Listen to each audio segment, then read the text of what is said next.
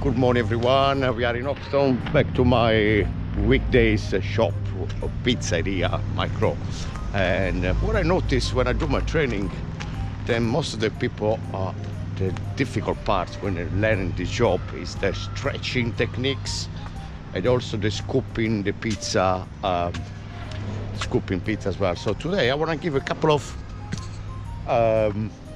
tips for you guys to improve your stretching and scooping techniques when you make your own pizza. So we're gonna start in soon.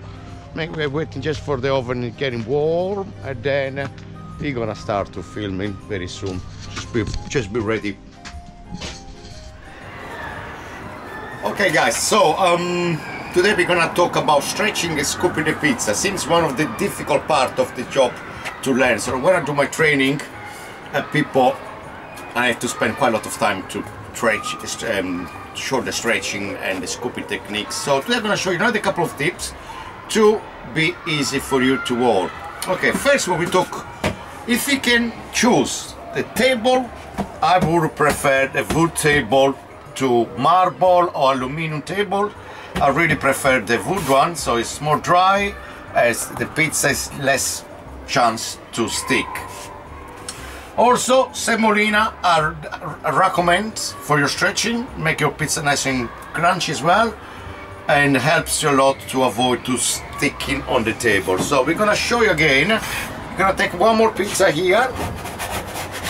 It's always important when you, before you scoop in here, show you with the camera here. So cut all that side of your pizza bowl instead too, and then you have to scoop in nicely. Round one, and then you cover.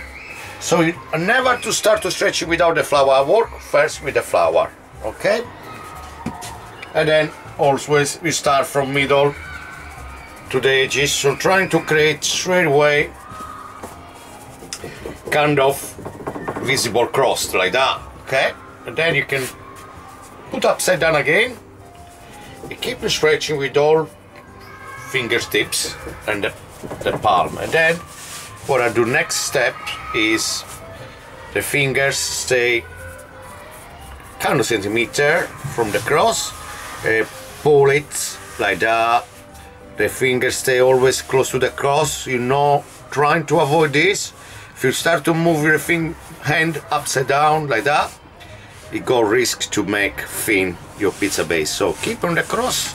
And when you turn the pizza, you give a push, a stretching in the same times.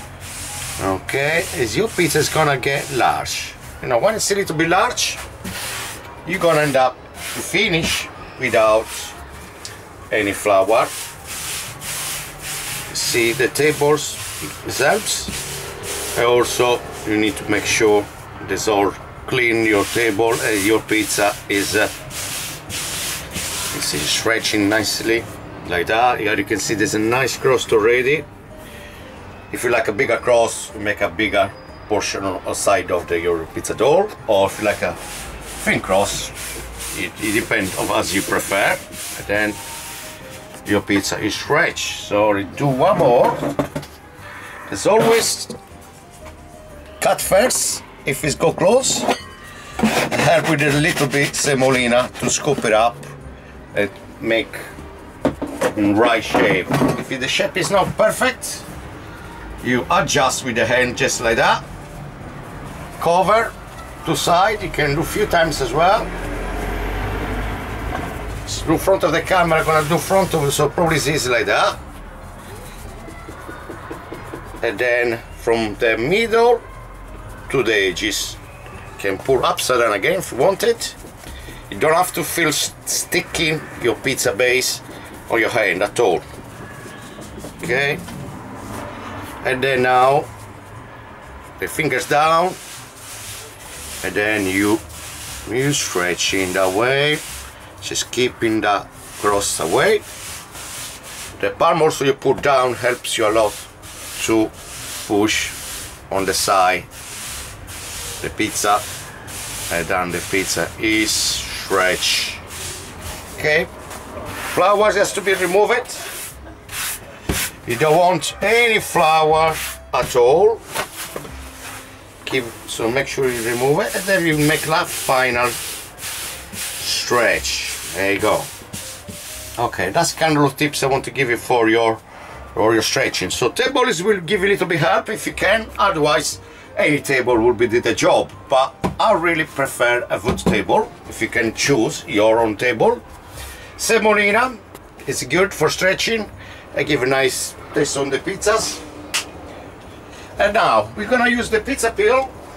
So pizza peel, it has to be clean at the handle, clean at the back, clean front, always sanitize. This is got 6 years old, it's pretty old, it works still well. Sometimes you do a little bit, if it's too thick here, you give a little bit sharpening here to make thin. Okay, so I'll just pull always the half and then back forward to scoop it up, and then you stretch after that. And also it's important to always do the shaking movement to see if it's got any holes. Okay, so you stretch again. Yeah, also if you stay a couple of minutes, which it shouldn't be too long, if it's 2-3 minutes on the table like that, remove it, put upside down, because you can see it's gonna start to make kind of humidity here. It go risks to stick. So if you stay too long, it's too slow to stretching, you lift it up and put back again and re-give another stretch. So you can see the pizza is not stick everywhere. Okay, now another important tips is that when you pour your tomato sauce on top, do not ever go over of the pizza. So keeping kind of centimeter away from the crust, so the crust it can grow without sauce on top. Okay, so sauce in the middle, and then you give a spiral way. And also holding either side your pizza, your tomato spoon, instead to using that way, which is uncontrolled. So you hold it like that. It's more controlling with your hand. Okay, so now we're gonna put some sauce, some mozzarella as well. And now, because got more weight now the pizza, so it might be a little bit more tricky, but just about practice, and then your techniques is gonna improve. Okay, so mozzarella everywhere. There you go. Olive oil. Okay, and now always control, see if any sauce or anything, take your spatula if you see, and move it around to see, to avoid, especially when using marble table or aluminum table, this is gonna help you a lot. Just make sure it doesn't stick. So spin around with a little bit flour just to give some air at the bottom again, and then this look very simple, but you need to get the right techniques. So halfway, and then it goes up again. So halfway and pull it up, and then you stretching, give a nice stretch like that. If this is too complicated beginner, pinch off like that, and you pull on top of the pizza peel. And there you want to make your pizza, if you do this kind of size, close to the, it's even a little bit too big for these boxes, but I like my pizza quite large, so I always put at the side of the pizza peel, so you want to make sure it's nice and big. Once it's gone to the oven, let's put one more blocks. Hey, when you're lifting down as well, don't be too fast. So you left, throw it slowly, and then it then goes down again. So we do the same with this. Okay, see, this pizza is no stick at all. There is no flour there. You know, we got lovely gi.metal pizza peels, is brilliant, but it's very important as well when you're stretching, and you don't get your dough too sticky and don't stay too long at the table. So look, can put back again, So if it's happening this now is a little accent, no problem. You fix it. Sometimes when you're too fast, you may be banging here, the pizzas go so, just like that. And pizza is going in the oven again. And now we're gonna cook it. Look, the cross now. The little cross me down, look already the difference. I put some pizza plate.